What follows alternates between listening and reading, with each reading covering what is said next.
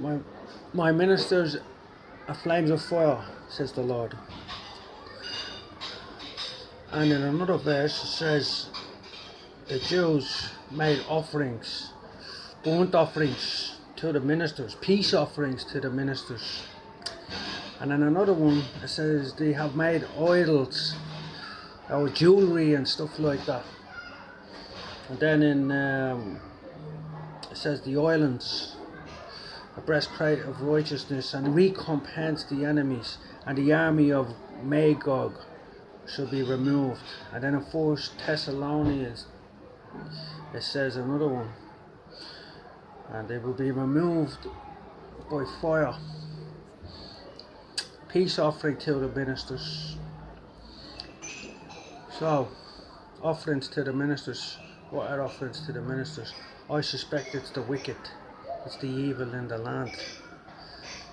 You can check all this out yourself. Don't take my word for it, because there's a lot of people running around saying stuff, you know, slandering people, sticking them in newspapers and stuff, you know, changing the wording on documents like what used to be called an injunction, or an injunction to stop you. Even yet, but first of all, in order to get an injunction, you have to be convicted of some sort of violence against your partner. A lot of people that never happens to, and then they stick them in the paper, and they say, and they change the wording, and they call an injunction a non-molestation injunction order, and then they put it in the paper a non-molestation order, so it looks like you're a molester, but you're not. You're just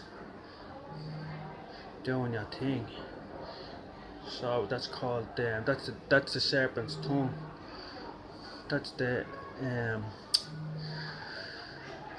that's the forked tongue of the white man. That's legalese. We speak normal English, they speak legalese. Anyway, to get to the point, ministers, peace offerings, fire. Where is fire? Fire is I know a place called Fire. It's a nightclub up in London. Peace offerings, jewelry stores and stuff like that. Ministers of fire.